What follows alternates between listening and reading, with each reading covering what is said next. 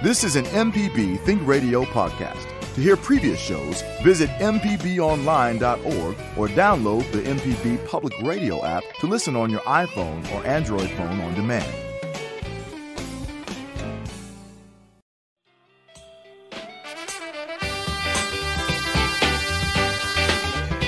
Good morning. You have tuned your radio to Deep South Dining, for it is Monday morning at 9-ish a.m. Carol Puckett with Malcolm White. Good morning, Carol. Good morning, Mal. How are you today? I'm feeling pretty spunky today. I can tell. That was some good traveling music to come into. Indeed it was. And speaking of traveling, we're glad that Hurricane Delta has traveled on through our area. I don't know about you guys' yards, but mine was littered with the aftermath of Delta. I've been working on that all weekend. Just a few sticks. But out in Edwards from our vista, we could see the whole swirly thing in 360 degrees. It was just amazing to see, all the trees waving all around in a big circle. It was crazy and frightening, but really beautiful. Yeah, and we look forward to the end of hurricane season and the beginning of fall here. And, you and I were busy this past week in your kitchen, speaking of your place, doing a little cooking demonstration for the Mississippi Arts Commission's statewide arts conference. And boy, did we have fun. I thought it was a great concept. They actually showed our video during the virtual lunch break. But, Mal, it was fun being in the kitchen with you. We hadn't done it in way too long. And next time we do it, we're going to bring Java Chapman into the mix. He's a soul man. That he is. We're going to bring him in. But, I thought it was a great idea. We were trying to use things we had, and we made a turkey Rubenstein named after our friend who is no longer with us, Michael Rubenstein, who many people remember as a great sports announcer and lover of the SWAC conference. And a former classmate of mine in high school. Yeah, he was a booty boy. But the thing that made our demo different was we did it on my ironing board. And last night I finally got around to cleaning my iron. Sorry about that. Okay. So there's a little sauerkraut on your iron. So yeah, so what? But, our mission was to do a Biloxi press po' boy. Right. And, a lot of people don't know about the delights of the press po' boy. Of course, in Biloxi, they don't use an iron and an ironing board. Well, I got several comments on our cooking and coping page when we were talking about what we cooked and how we cooked it. And one person said, hey, look, you can just use a George Foreman for that. You don't have to get your ironing board and iron out. And another person, of course, talked about the panini process, which we cooked 2 sandwiches. We pressed one on the ironing board, very non-traditional, and we pressed one on a panini skillet, which you did. So yeah, you can use a George Foreman, you can use an iron, you can use a panini press. Well, I mean, we were using the ironing board because it's a historical way for you to do the press po' boy. I hark back to a lecture you did in front of several hundred chefs and culinary enthusiasts where you extolled the virtues of the pressed po' boy, which most people had never heard of. And you were on stage with an ironing board and iron because there was no stove. you were just being creative. But what else I loved about our demo the other day was we did John Currance's cucumber salad. He had been on the show that week, and we thought about it, and it was delicious. Yeah, he called it a Mississippi Delta white cucumber and onion salad, and it was terrific. And we had fun making that as a side dish to our turkey pressed Rubenstein. And by the way, Carol, that turkey breast was remarkable. Tell me how you made that. Well, thanks.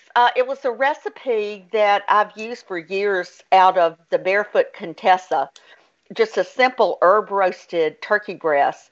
But you chop together a bunch of different herbs, a lot of sage, some rosemary, some parsley, and and lots of garlic and olive oil, and you make it into a paste and then rub it all over the turkey. And then, if you can, slip your hand under the skin of the turkey and, rub it on that too, and simply roast it in the oven. So it was a boneless turkey breast that you started with, and but you left the skin on, which gave it an awful lot of flavor, and it was not dry. It was very juicy. And look, when I brought it home to Kara, game changer, she said she would be in touch with you very soon about that recipe. Well, and actually, it had the bone in it. When I started off on this last week, I went to find a turkey, and who knew? They don't even put whole turkeys out till November. No. But in the freezer section at Kroger, they had these beautiful, like 8 to 10 pound bone-in turkey breasts. So I highly, highly recommend it. And I forgot to say, you pour wine in the bottom. I guess you could use another liquid. Yeah, like white wine. Mm-hmm. Yeah, but it comes up, very, very moist. So that podcast, or that, I don't know, what you call it, presentation that we recorded for the Mississippi Arts Commission's statewide arts conference will be posted on this site, and people can download it and watch it. I don't know how long it is, a little bit long, but if you're interested, Java, what is that right? We're going to put it on the... Yeah, we're going to put it on the podcast. I'll put the link up, and it's about 30 minutes. So kind of a lunch deal, because just think about it. You guys made your entire meal in like 30 minutes. So, you can spend your lunch hour with you guys in Carol's beautiful kitchen. It's a nice peek behind the curtain if you never got a chance to be with Malcolm and Carol. Well, now, Java, I'm sorry. Go ahead, Carol. Well, I was just going to say, we also did another photo shoot on Friday and actually had oyster dressing and turkey. So we're thinking fall and thinking ahead. Yeah, that was fun, doing that photo shoot with the Becks over at your house. Again, a second time we used your kitchen in 1 week. Remarkable. Now, Java had brought up a point that he was curious about this fancy schmancy measuring cup that you used when we were measuring the vinegar and the water for the cucumber and onion salad. Well, for one thing, now I don't have to wonder what to get Java for Christmas. But it's a measuring cup that I used to sell in my Everyday Gourmet days when I owned the Everyday Gourmet, and I'm sure it's probably in grocery stores by now. But it's by a company called OXO. But it's absolutely brilliant. Sometimes the most simple things are.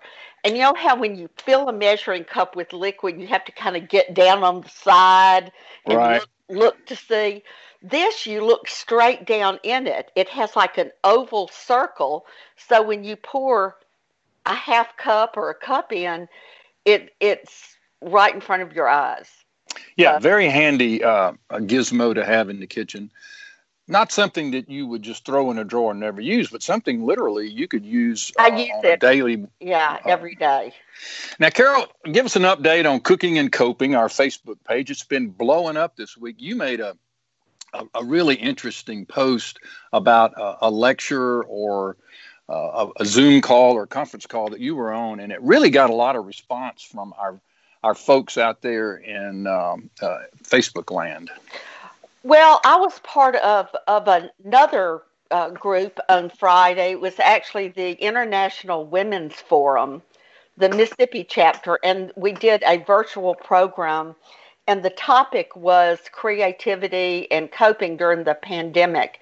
And 5 of us told our stories. I was asked to tell the story of cooking and coping, and it was moderated by Amy Whitten, who is a Mississippi legend, but also one of our posters. And she told people, she said, here we started on March 20th with 3 people, Malcolm, Carol, and Leanne Galt, who helped us get it up. And now we're up to 3,000.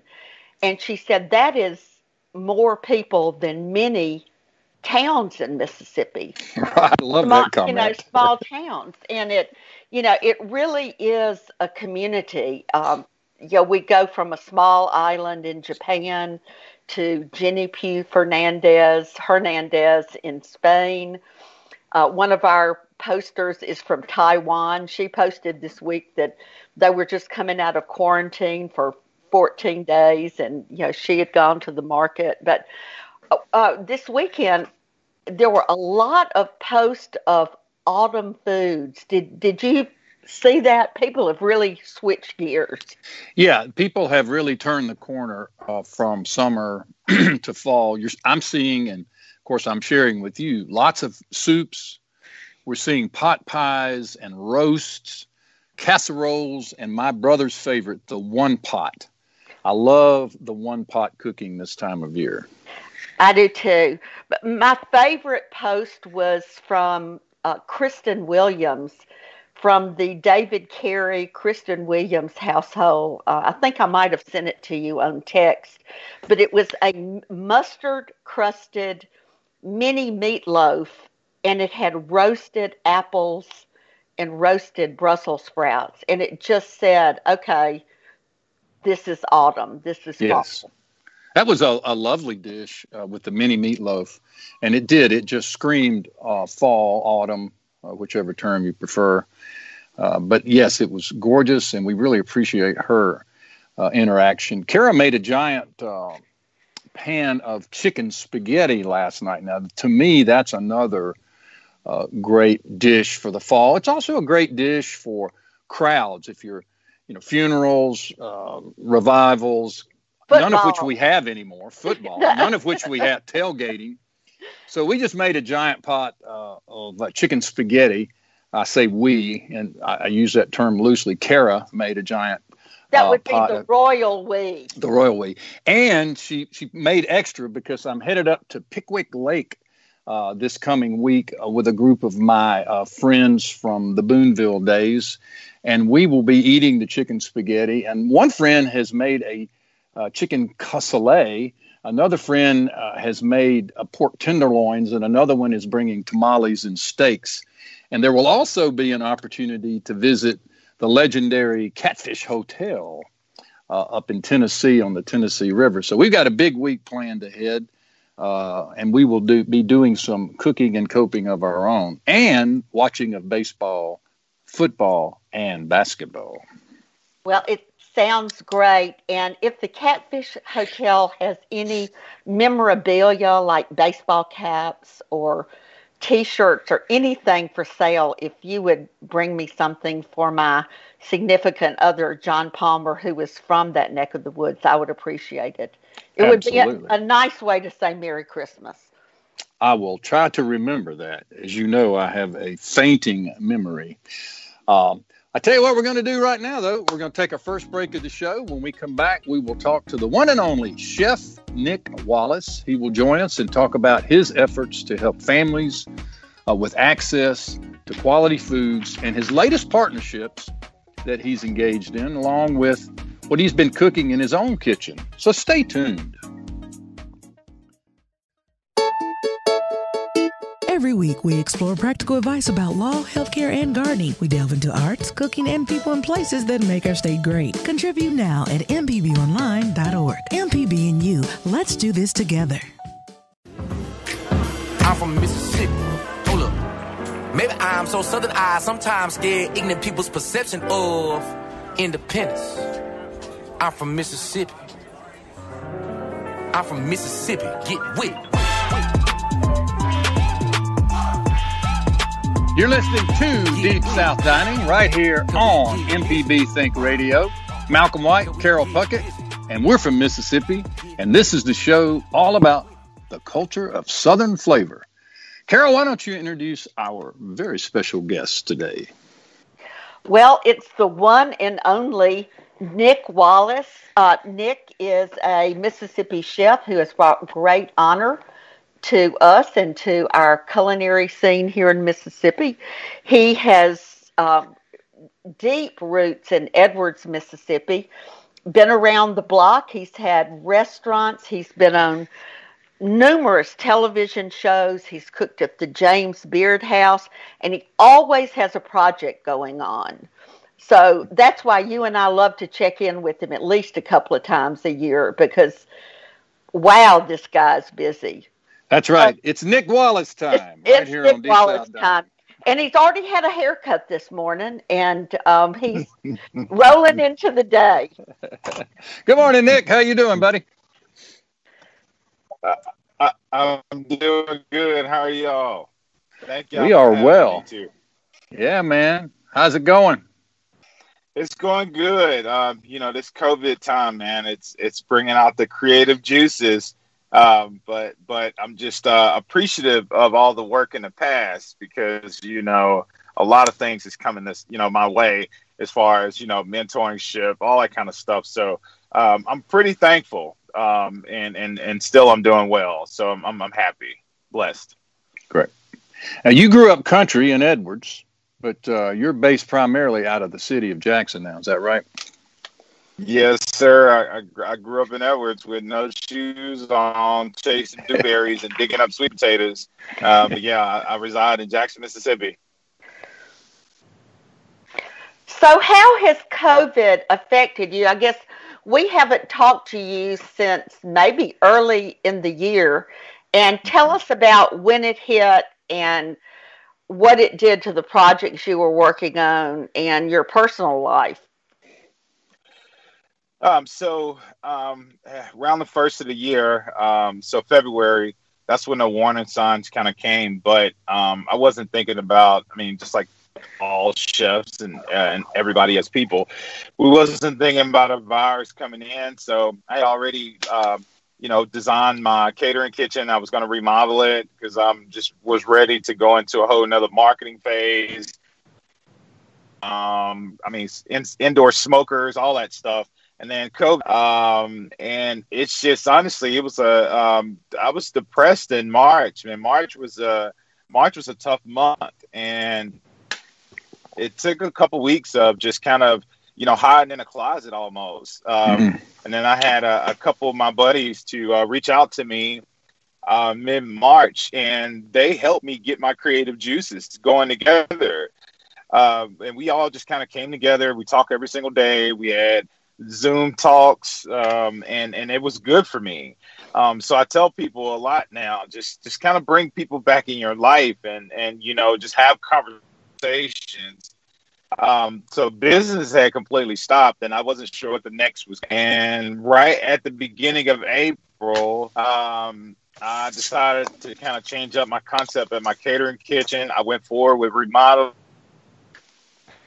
And we've been busy since beginning of April, and we are doing 6 to 8 events each week. We're in the restaurants at people's houses, and I got my kitchen remodeled, and we are still cooking great food, just searching for the best ingredients. So it's been great, but it have taught me a whole lot of things of what my future is going to look like. And cash flow is king. So, and just a lot of those things, it's just going to be a little different. The thought process is going to be a little different. Well, Nick, about this catering business, do you have another name for it, or is it Nick Wallace Catering? It is Nick Wallace Catering. I didn't change the name. Honestly, I want to get into that corporate role of it, but I don't want to have corporate food at all. But I want my name to be what it is, because people, honestly, all my first time clients, I'm always there. Now, if I'm doing a client and I've cooked for them 6 or 8 times, I'll let my other staff go do them. But all first-time clients, I'm always there to cook and to talk and to just put my finest talent right there. But it's been going pretty well. So how do people get in touch with you if they wanted to book an event or have a catering at their business? They can call the business number at 601-919-6328. We have 2 lines on that. Or they can reach me at nick@nickwallaceculinary.com as well, or visit the website and message me through that. Okay. Well, we won't lose you with all those different ways of communication. So Yeah. did the projects down in Churchill near Natchez get put on hold? Slightly. And that's the other good thing about, reconnecting with people and all. I have a really, really good best friend named Ashley Allen. Ashley is a wonderful chef from St. Thomas. So throughout this COVID time, Ashley moved. He's a Mississippi resident now. So he moved to Natchez. So Ashley is going to be the chef for me. He's going to, we're going to do things together. But so Churchill Variety in Churchill, Mississippi is going to be the first one to open its doors. We're going to do that hopefully in the next month or so. He has been doing pop-ups at Smoots in Natchez, but doing things on a smaller scale just so everybody can stay safe. So it's really not going to be full force until next year, of course, but it's still moving forward. And I know your partner, or one of your partners in that enterprise, is Tate Taylor. And of course, Tate has had a remarkable success with this TV series, Filthy Rich. And I just keep waiting for you to show up on the screen. I told him it's nothing against Wolfgang Puck and Emerald. Those are star chefs, and I love them. But I told Tate, I said, man, if we can just work out a deal that if you need somebody to just walk through a room and talk about that squash or that caviar, let it be me, please. So he agreed to it. So we'll see what happens in the future. That's great. Well, I keep looking for you. I keep expecting you to be there. It's a natural. Yeah. Nick, we talked last week. We just had I think it was a news release or something. We just briefly mentioned this Dole pineapple project that you were involved with. And I hope you'll tell us about that and how that happened. It sounds like a wonderful opportunity for Jackson. Yeah, so Dole reached out to me, and I definitely like to look at myself as a brand ambassador for the state.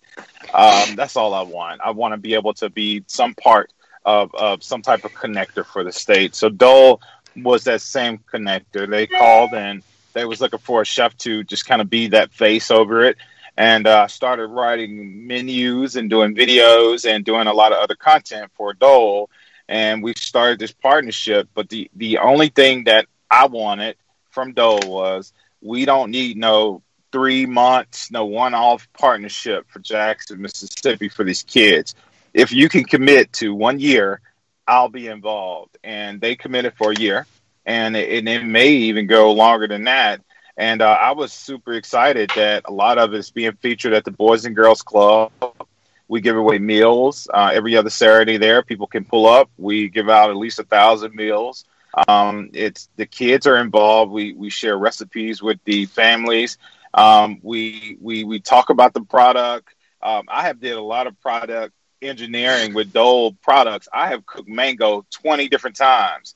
I've made mango ketchup. I did everything just to, find good ways that I can be able to introduce this into families' lives so they can start eating more fruits and vegetables.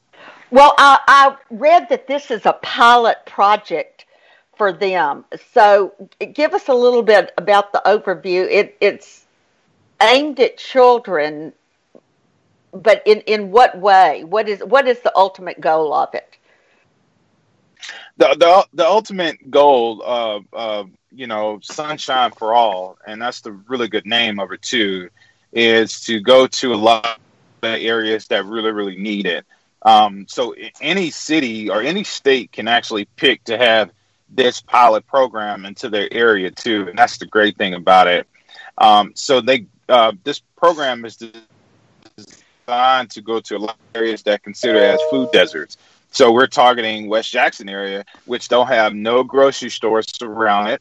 And we do pop-up farmers markets Dole is financially paying for a lot of the engineering, a lot of the product there, but they are asking for local partners too, and that's the great thing about it. Dole is not trying to come in and say, "Hey, we're going to do everything." No, they're giving you the way the partnership is going to be designed, and that's the really good thing. They give you all the literature.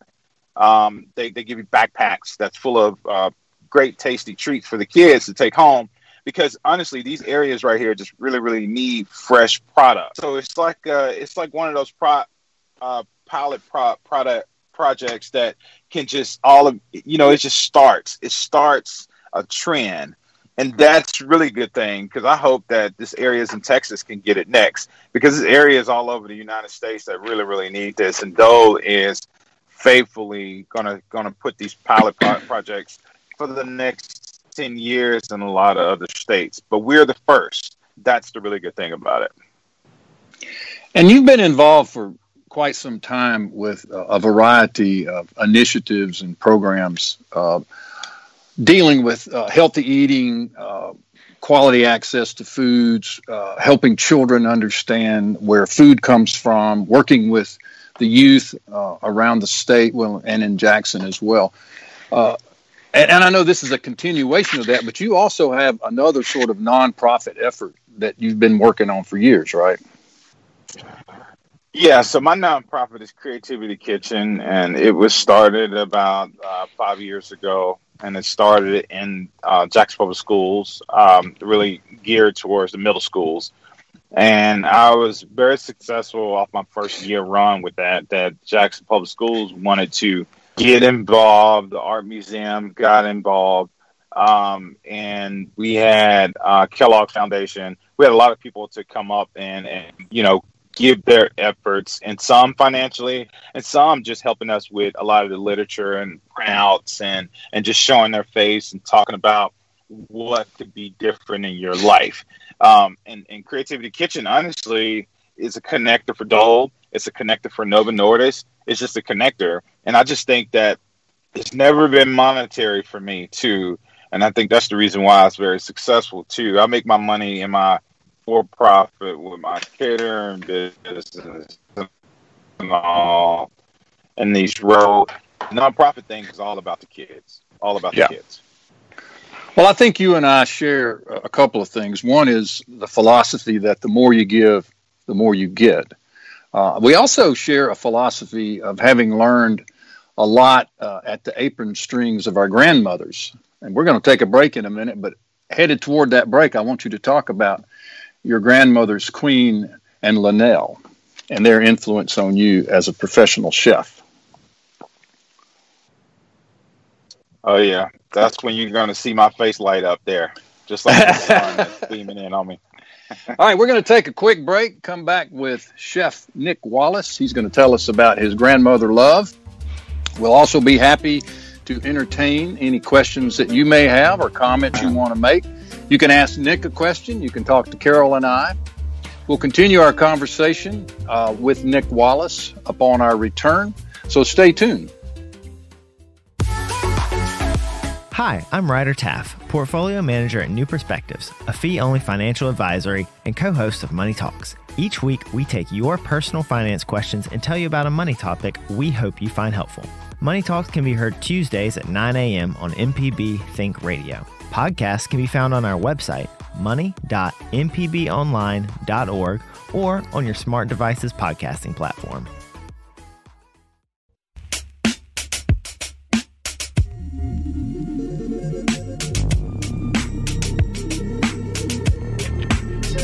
You're listening to Deep South Dining right here on MPB Think Radio. Malcolm White and Carol Puckett. And if you've missed any part of today's show, you can listen back by subscribing to the Deep South Dining podcast or download the MPB Public Media app and listen to any past programs anytime you feel like it. Welcome back, Carol. And we are delighted today to have the one and only Chef Nick Wallace joining us today. He's in his car. And he's just come back from a fresh haircut. Hey, Nick, how you doing, man? Hey, Mel, that's no car. That's a truck. Oh, it's a truck. Oh, okay. That's a real truck. It's a real truck. But this shows how hard it is for us to catch Nick Wallace. You have to catch him in his truck. He's a hard man to capture. He's on the move. That's right. So, Nick, when we went on break, I told you when we came back, I wanted you to talk a little bit about your grandmother's influence on your career choice. Yeah, so my grandmothers are my heartbeat, and Miss Linnell, she knew, she laid down all the roots, man. She's one of the best chefs I ever will know. Very kind, very respectable, but she told that all that love has to be into the food as well. So I learned all that, and then Queen Mars, she is the one that put the icing on the cake. That's Queen. Queen was probably not as great of a cook as Miss Linnell, but Queen she's such a doll. She is the one that has all the business. She has the business mind. She definitely can cook. She's the one that's going to kind of put all the pieces in the right place. So with that combination of these two wonderful people, I couldn't go wrong. I couldn't be more blessed to have that groundwork to be able to run off of with my life. Okay, so where do Queen and Linnell live? So Queen, she lives with my mom full time now. My grandmother, she was in a bad car accident, so she is disabled. She still can get around pretty decent. So she's here in Jackson. Miss Linnell, it's not going anywhere. She's rooted to Edwards. So if you want to find her, you can find her on Military Road in Edwards. She's not going nowhere, which I don't blame her, because we have a spot that's right behind Calmaine. Go ahead. No, I was going to say, does she still grow vegetables? She still grow vegetables. My uncle really does a lot of the work now. My grandmother don't get out there as much. A lot of things is really brought to her mostly. So she still do a little bit of the cooking, but not as much as she used to. That's what they got me there for now. That's why they trained you. Yeah, I know that they are both so proud of you, and can see their influences on you every day. Yeah, it's very important to them, because I'm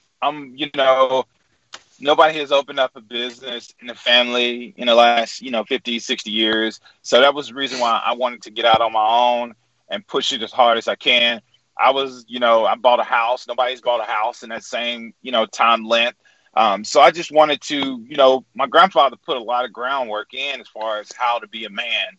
So I want to show him I could be a man, and I want to show it to my family. And my grandmothers they are as spicy as a habanero. Let me tell you, if you want somebody to get you in check, you go sit down next to that recliner, because she will get you in check. She's going to make sure you do not lose it.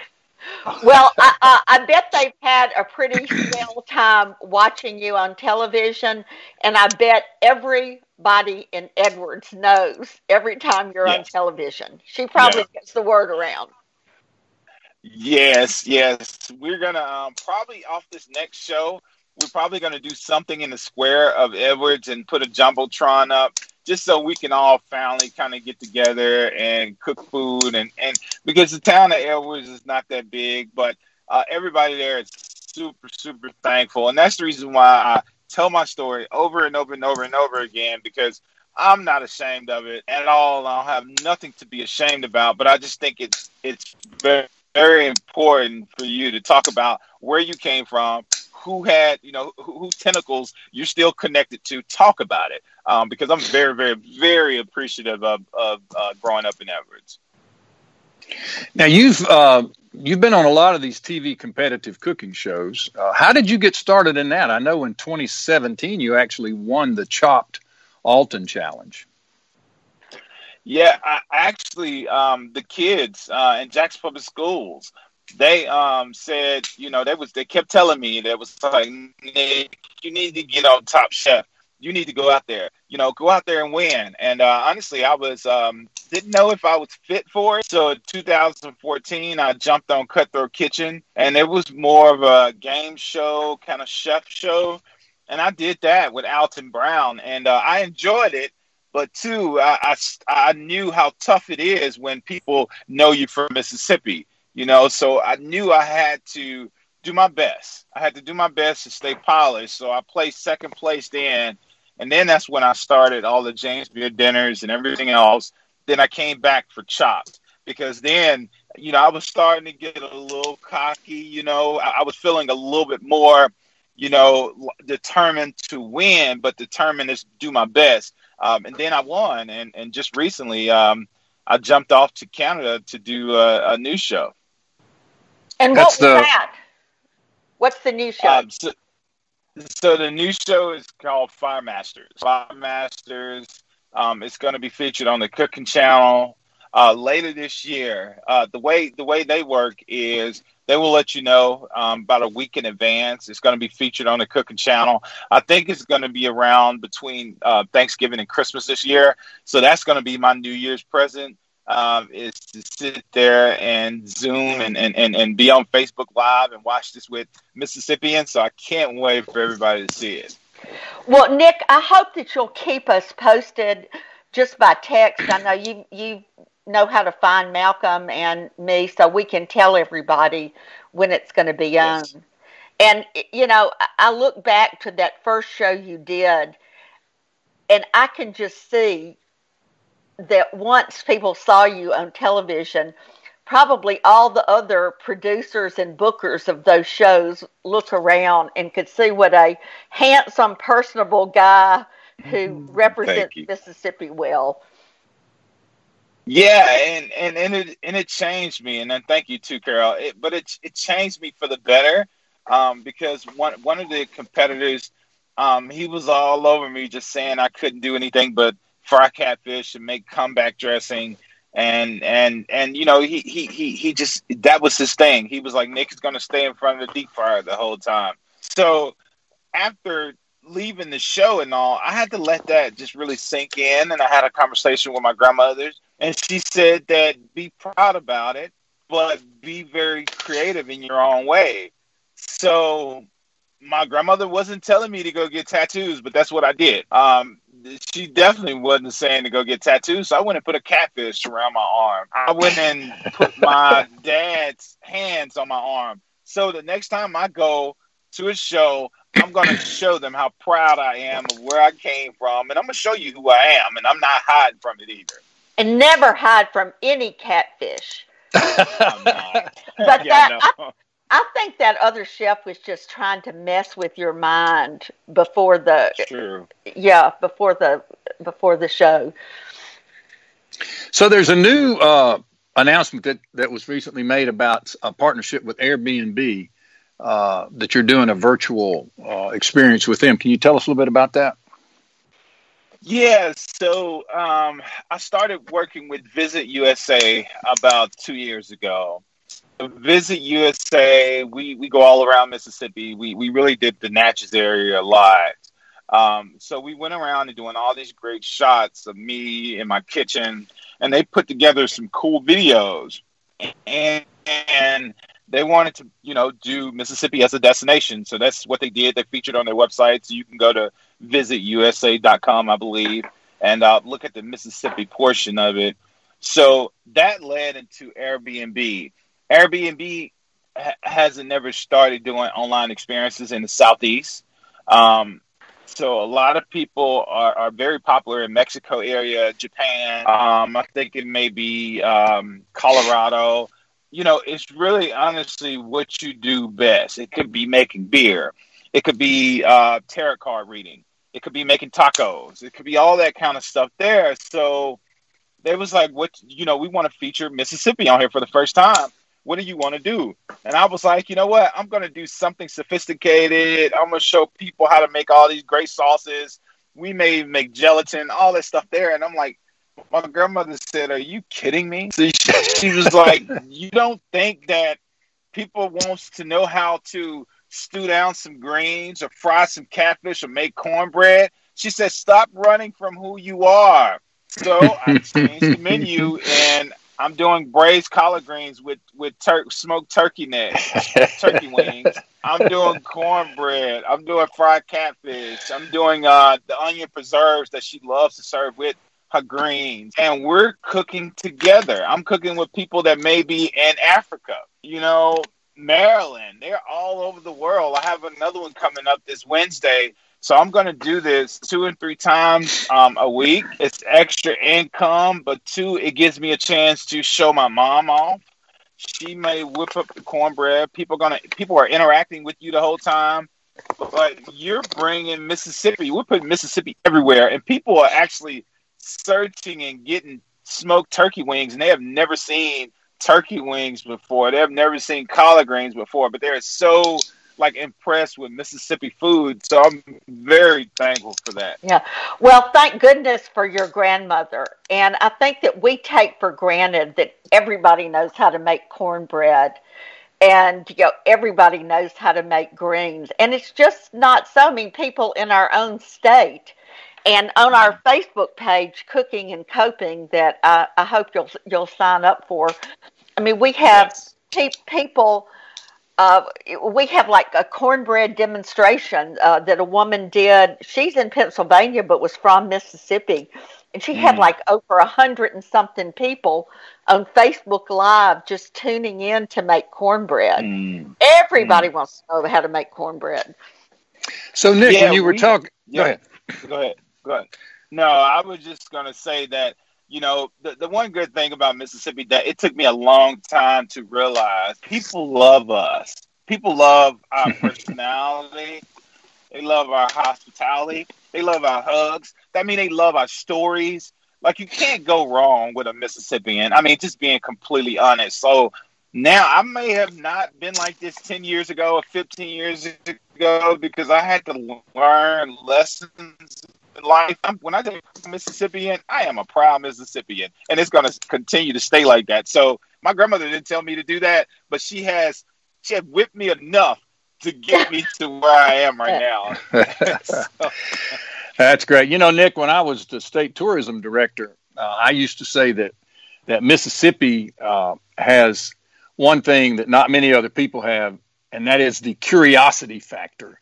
As you said, everybody's curious about Mississippi, and whether they think we're weird or they think we're unique or they think for some reason because of the stereotypes that they're not going to like us.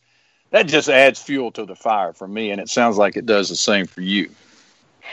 Hey, Mal, Java let us know that there's a caller who asked about a biscuit recipe, and I'm supposing that means she wants to know what Nick thinks. Here, Java, help us out here. Yeah, it was a caller on the line, and she was just asking. She was listening to Nick and wanted to know if he had a good biscuit recipe. We had the greenhouse on Porter from last week's show on when talking about biscuits. So I guess she wanted to see what was Nick's take on a biscuit. Yeah, no, absolutely. I have a really good biscuit recipe because it's all about that softened butter and it's all about building layers.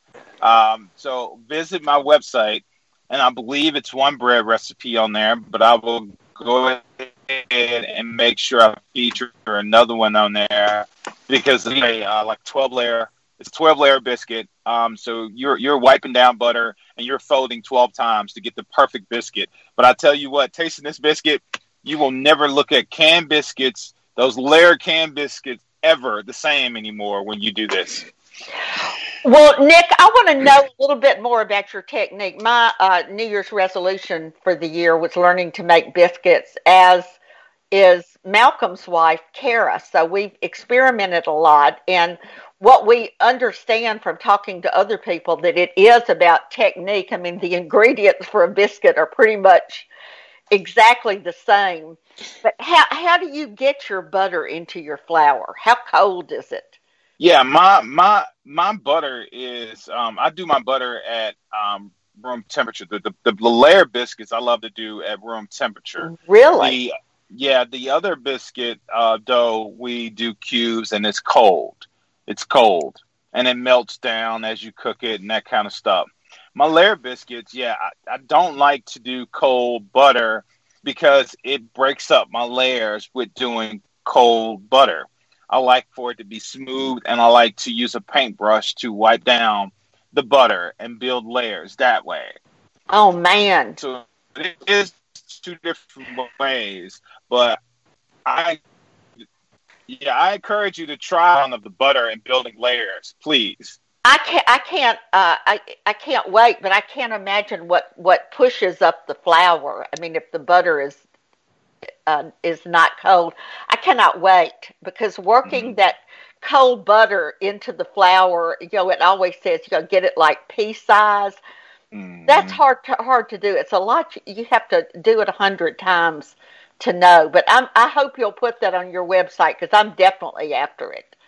Yeah, and I'm up for a Zoom call.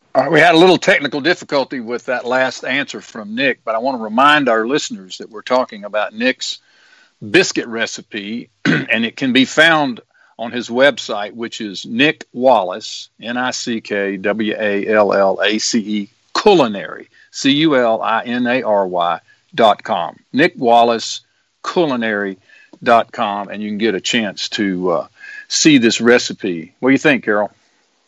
Well, I can't wait, and I kind of heard what he was saying to me. He was saying that he would do a Zoom call with me to help me with my biscuits, and I'm going to take him up on that. Hey, why not? You hear that, Nick? Sounds good, Carol. Sounds good. Hey, Nick, I have one more thing before we have to go. We've got about 4 minutes left. When you were talking about the greens that you were cooking, you mentioned, I think you said it was your mother's recipe for onion preserves. Can you dig into that? That sounds amazing. I love like a chutney or some kind of a marinated vegetable with my greens. Is that what you're talking about? Yeah, so it's super simple, but I think the biggest part about this onion preserve is Vidalia onions. It's only done with Vidalia onions, but you're cooking these onions down to a skillet sliced in. You're going to saute them for like 5 minutes. Glaze it with a little bit of vinegar. You're going to add pectin in there, and you're going to finish it with butter. Yeah, pectin, the same pectin you use for doing pickles. Wow. You're going to add pectin, then you're going to finish it with butter. Turn it off completely, whip the butter in, put it in a jar, put it in the refrigerator. But this is the good thing about the onion preserve. You can put it on burgers, sandwiches. You can eat it with crackers. You can do everything with it. Please try it. It is one of the best things. You can add a little bourbon in it, too, and cook the alcohol off. You can do all kinds of things with this onion preserve. It's wonderful. So it's Vidalia onions, browned with a little bit of, did you say vinegar? What did you say? Oh, well, we're having a little bit of technical difficulty. There you are. Yep. No worries. So apple juice, apple cider vinegar. You want to have probably a tad bit of water, pectin. Finish it with butter, and you're good to go. Man, that's terrific. Okay, Mal, that's what I want for Christmas. You want the onion preserves? Yeah, I've already made you and Java pear preserves. So, okay. Yeah, I think we need to go in a circle here. So, Nick, when you put it up, does the butter not coagulate in the refrigerator? Does it not kind of separate and when it gets cold? No. Oh, because of the pectin? No. Because of the pectin, no. Okay. It is all smooth, and you can just get a spoon, and you can use this to wherever it takes you. Use it. I put it over some grouper. I seared some grouper, and as soon as it came out, I just spooned some of that onion preserve on it. And when you talk about delicious, oh my God. We're talking about glory in a jar here. We're talking about Nick Wallace's onion preserves. Nick, thanks for coming on the show, and we appreciate it every time. Thank y'all for having me. Deep South Dining is a production of Mississippi Public Broadcasting Stink Radio. It is funded by generous contributions from listeners like you. Our show is produced by the one and only Java Chapman. For my co-host Carol Puckett and our guest today, Chef Nick Wallace, I'm Malcolm White. Now stay tuned for Marshall Ramsey's show, Now You're Talking, followed by Southern Remedy at 11.